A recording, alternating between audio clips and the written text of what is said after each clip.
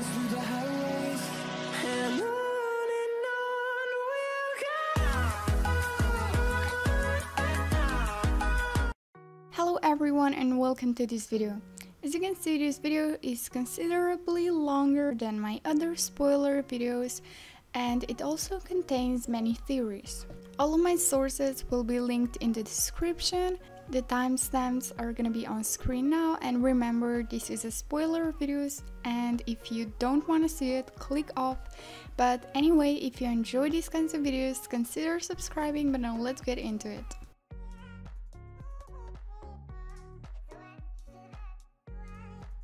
So the first thing that I'm gonna talk about is more of a theory, but there are many spoilers and other things that support it, and it's very interesting, so I wanted to talk about it.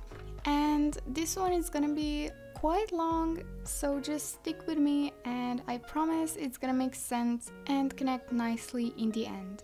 So a few days ago, Star Stable Spoilers on Instagram posted these two pictures of the game files. I was obviously very intrigued but didn't really know what to do with it. In the files we find things such as Coulter female head, Coulter male head, and a lot of files of Lisa's room containing various items, for example desk, lamp, bed sheets, and so on. There's also files of Kyumi's room. A little about Kyumi. She's one of the characters of the Star Academy series. In Star Stable, the Summer Rider, she's the warden of Cod Point. She took over the stables during the summer but doesn't know anything about horses. She has not yet appeared in SSO, and one of her best friends is Lisa, as Lisa the Soul Rider, which is very interesting. And for the Cod Point, it's a ranch located on one of Jorvik's northernmost islands. It is run by Kyumi. Next to Cod Point, there's an island called Cod Point Paddock, and Cod Point can only be found in the Summer Riders. Another interesting thing in the files is the mention of Jessica. She's one of the Dark Horse Dark Riders and the antagonist in Starshine Legacy Legend of Pandoria. Unlike Kyumi, she appears in a lot of SSO franchise games. She can be found in Starshine Legacy Legend of Pandoria, Star Stable The Autumn Riders, Star Stable The Summer Riders, Star Stable The Winter Riders, and most importantly, Star Stable Online.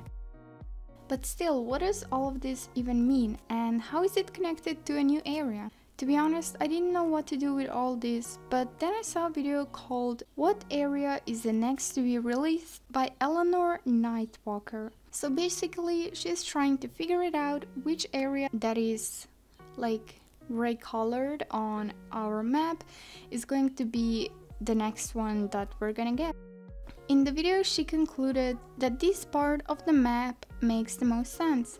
This area is composed of Cape Point and Coulter's village, and they're connected in a way where you can't separate them.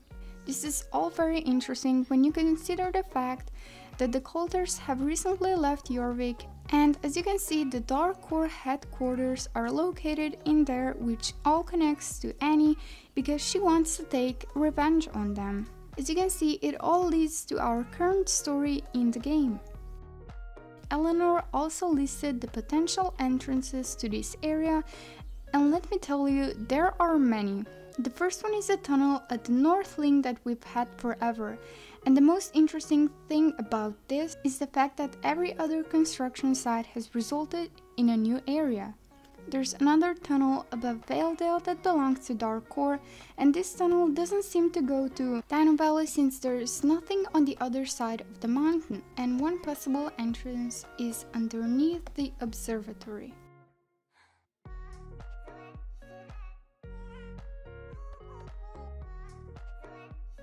The new light ride also contained many paths where it looks like they could lead north.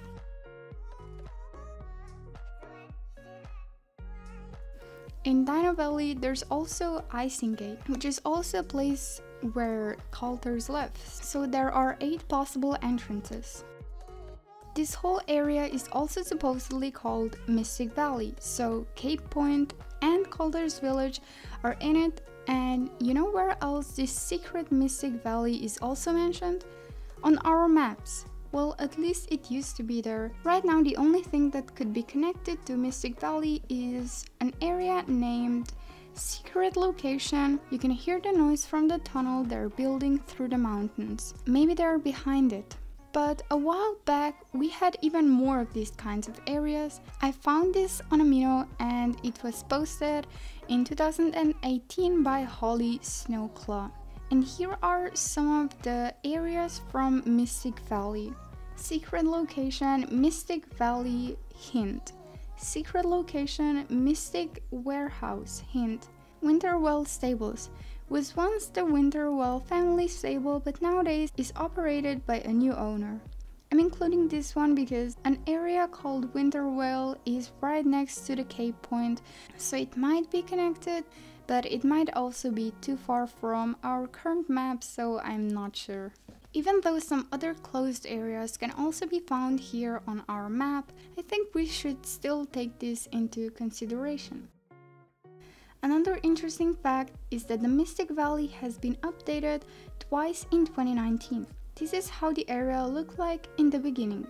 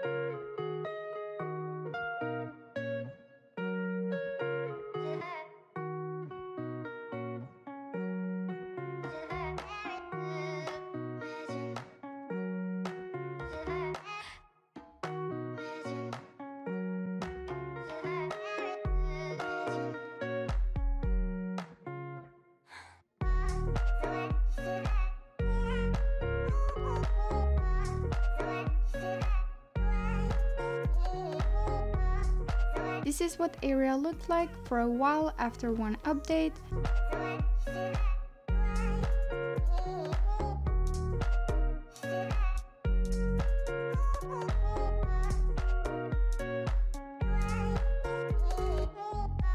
And this is how the area looks right now. It's empty and filled with endless amounts of invisible walls, so right now we only have access to a small area if you go there.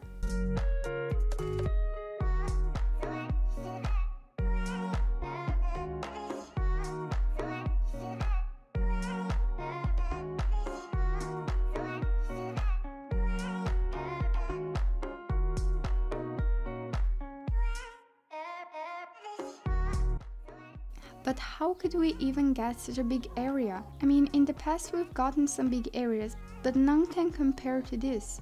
Except if they've been working on it all along. Isn't it kind of strange that we didn't get any new area after 2017? In 2012 we got Golden Hills, in 2013 Harvest Counties, in 2014 Dino Valley, 2015 Epona, 2016 South Hoop, and the last area that we got in was in 2017 and it is Mistfall. Anytime the community asked about a new area, SSO always kind of brushed it off, saying that we aren't getting new area anytime soon because they want to focus on the already existing areas. And that is obviously true, but I think that there's more to it. With some of the updates being so small and so much evidence, I think it is very possible. We already know that we aren't getting new area in 2020, so maybe 2021? I don't know. Also, the code point that I mentioned before can't be found on SSO or any other games, but it sounds very similar to Cape Point, so I don't know if there's any kind of connection. They might change the name.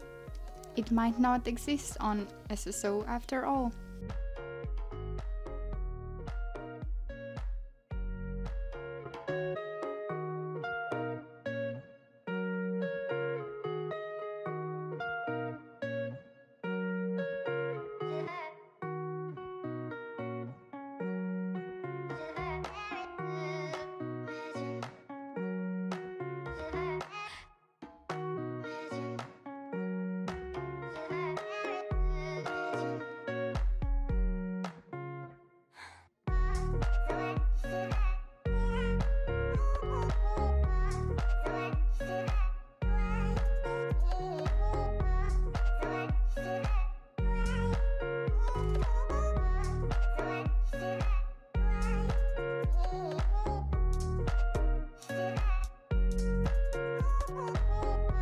Anyway, if I had to guess, they started working in 2018. Remember, this is just a theory.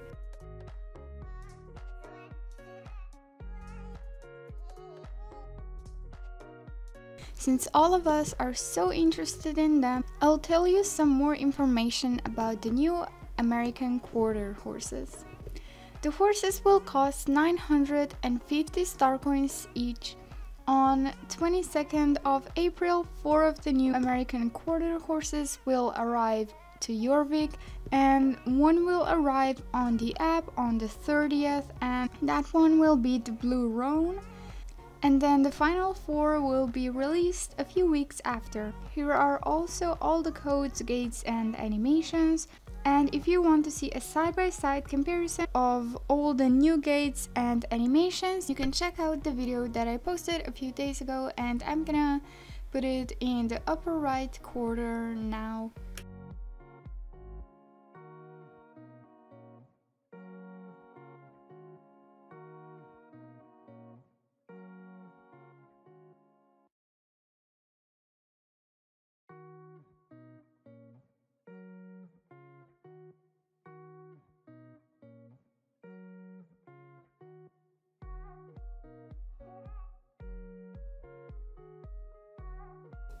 I know right now with all this drama, a lot of people want the hide all players button, and Star Stable actually responded to it, and here's what they had to say. So someone said, "Thank you, I also hope for the ignore all players option," and Star Stable responded with, "Maybe someday, but it's not a capability that we have right now with our current deck. We do hope that it's something we can develop in the future, though." I know a lot of people want it right now, but I guess if they can't do it, they can't, and I think we should respect that.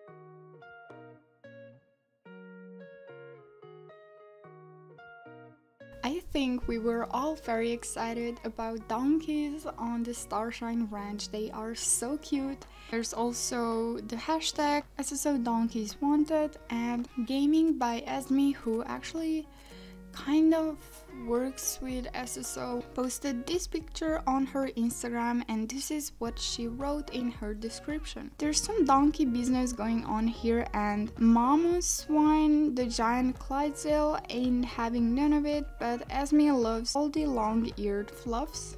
I saw there was a tag going on about wanting donkeys, and I couldn't help myself. Just had to make a picture to contribute. Love the donkeys to death and beyond, and I just want to own them in some way." A lot of people are speculating if this is some kind of like clue or hint. Maybe next week we would have some kind of quest with donkeys, because even if you just look at them, there's many more codes than what we got, and I don't know if we get donkeys, oh my gosh.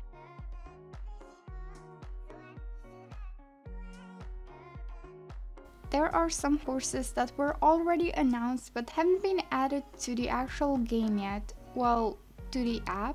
One of them is the White Tinker, and what SSO says if someone asks about this horse is, "We don't have a date set just yet. The next horse coming to the app will be the Blue Roan quarter horse."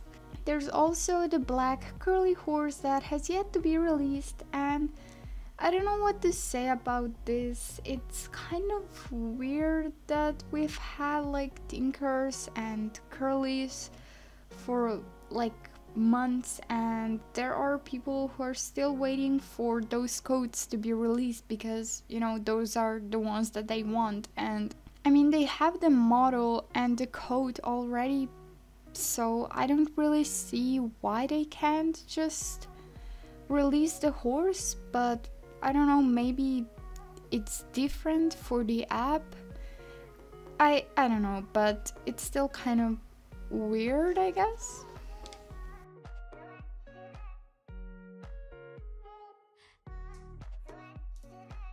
Also, I forgot to say it, but there's a new code. I mean, it's not really new. The code was available like a few weeks ago or something like that. It's for that Starshine plushie, and it's called Starshine Plush. But remember, if you have already redeemed the code, you're not gonna be able to do it again.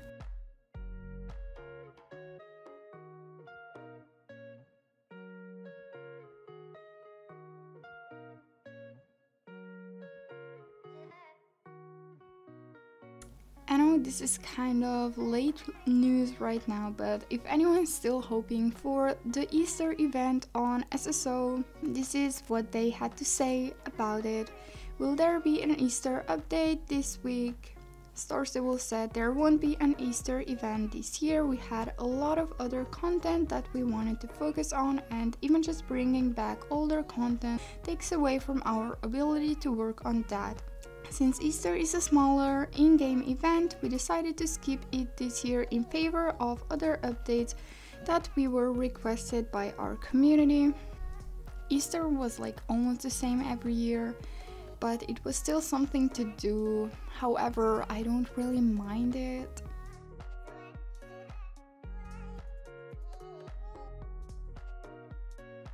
And we finally got missions. I mean, not me, because I couldn't log on a few days. And I'm very sad because I wanted to do them, but I have to wait like 4 more days. But you know, it's okay. So some people have done the math and they have figured out how long it's gonna take us to get the Rune Runner horse.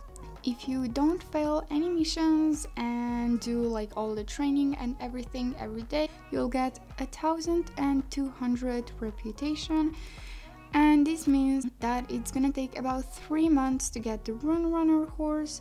And if you really don't miss anything, you should get the Rune Runner horse by July 11th, which is not actually that bad. Anyway, thank you so much for watching, and I'm gonna see you in my next video. Bye!